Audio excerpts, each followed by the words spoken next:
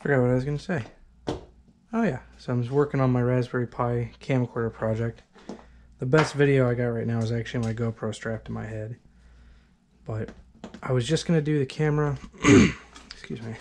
This camera, it has a Raspberry Pi HQ camera module attached to the lens, which actually works out pretty good. And then other than that, it's pretty well hollow. I've been trying to figure out what to do for excuse me, a viewfinder, as well as a screen to run the computer, the Raspberry Pi 4, which I'm going to use for maybe editing the video, but just as a general computer for managing files and whatnot. So I might have to do like a Raspberry Pi 0 to run the camera and record the files and the audio, and then have the Raspberry Pi 4 as a secondary computer running the editing software and whatever else. So the exciting part is I wasn't sure exactly what to do for a big main screen until I realized I had this thing and that it fits.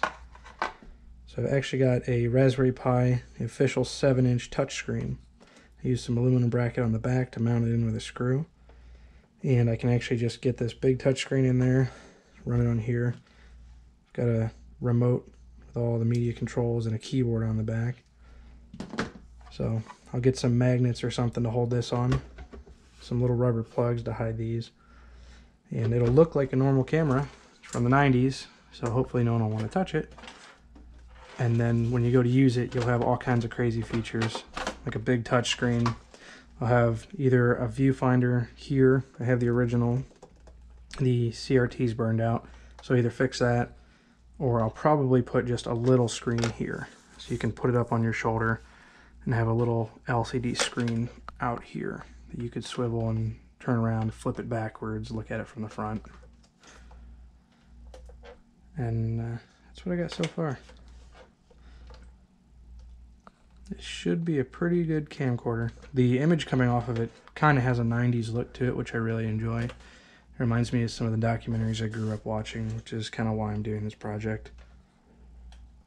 And for now, I'm getting excited to get back to work, so I'm going to turn this off and then get the Raspberry Pi mounted and hooked up and get this running. And then I'll have an update after that. So, got another update on the camera. So the last one I had the touchscreen mounted temporarily. It's still temporarily mounted, but I added a little something extra to it. Tape the door on, so now you can flip the door down to get to the touchscreen. That won't get damaged.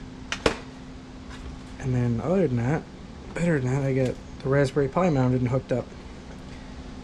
So we're gonna lay this down, flip open the touchscreen cover, and power up the Pi and see if it still works.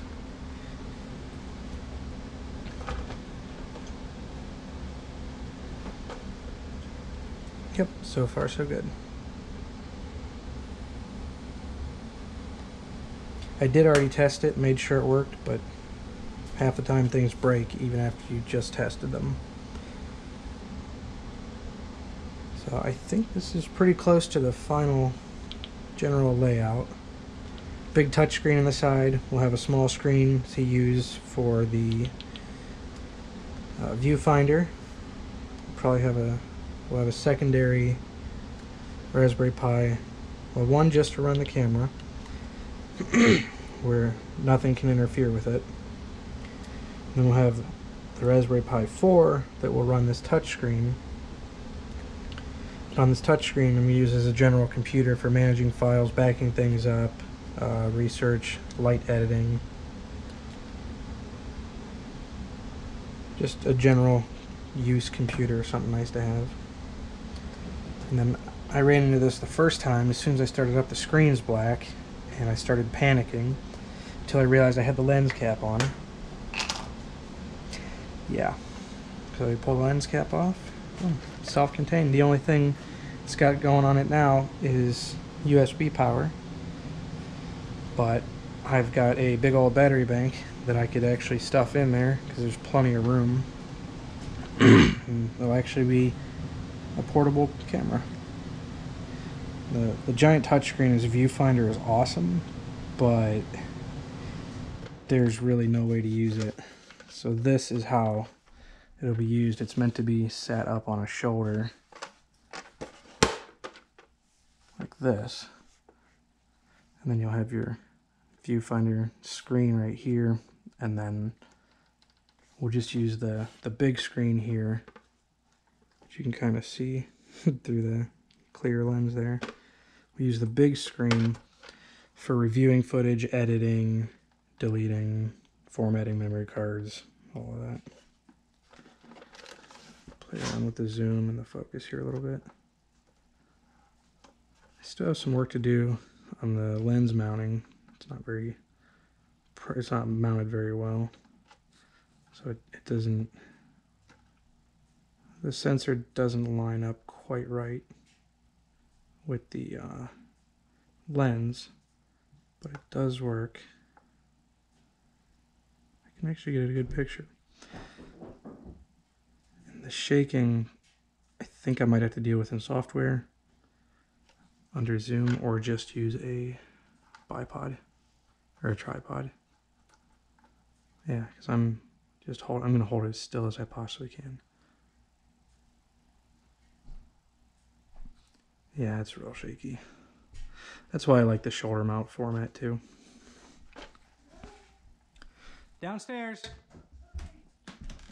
So on that note, I'm gonna show the lady.